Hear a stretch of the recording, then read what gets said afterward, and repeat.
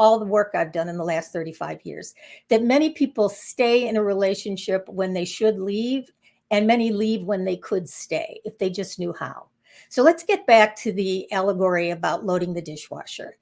When I was working with the clients, one of them, the wife in this case, and it could be both genders, I'm not picking a gender, but in this case, it was both wives that were complaining that they did all the chores, that their husband didn't do anything. The husbands were complaining that their wives weren't affectionate as they wanted them to be. And when we put it together, that learning how to listen and communicate would lead to better sex, that's part of what we learned. So are you grumpy sometimes? Absolutely. Is a relationship going to go smoothly all the time? No.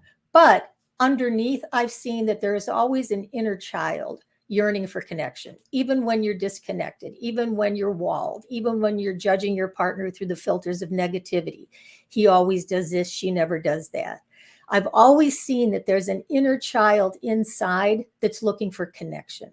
And that's what you want to focus on, is that your partner has some desires that aren't being met, is just as hurt and sad and lonely and scared as you might be. And learning how to communicate that is what's going to heal your relationship. So you don't have to keep pretending you're fine. Do you notice how you put on a facade? You're either codependent or you're going through the motions, and you're still holding on to your old stories about what happened in the past, or your frustrations or your resentments or your judgments of your partner. And when you're carrying all that baggage around, it's hard to start over. So what I help people do, and I want to give you some tips on it today, is how to compassionately communicate.